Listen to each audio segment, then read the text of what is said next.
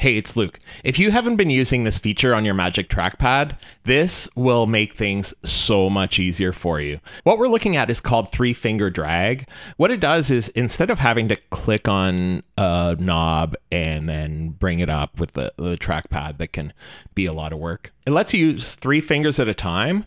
And it just moves it up and down like this. It's so useful to have. You might be using this already, but if you don't know about it, I don't know, it's a game changer.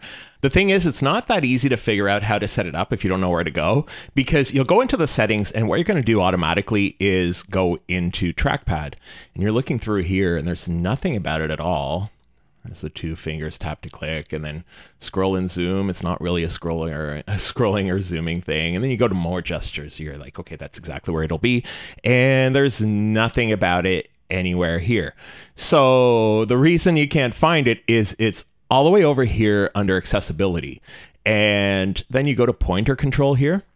And even then, I just had to look for it again. You have to go under trackpad options. It's buried really deep there. In this last one here, dragging style, you've got 3-finger drag without drag lock or with drag lock. So you turn this on, and then you can go to work. Where it's really useful is something like this, where you're using a 303 or something like that, where you're always playing with the resonance and the it's so much easier than clicking and holding it and whatever. It's so much easier this way. And one thing I found that's really interesting is if you're using a pad, something like this, it's really easy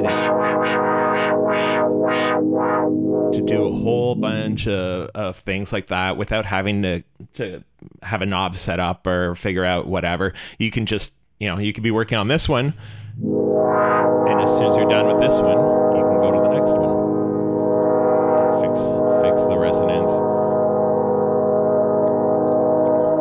adjust the chorus.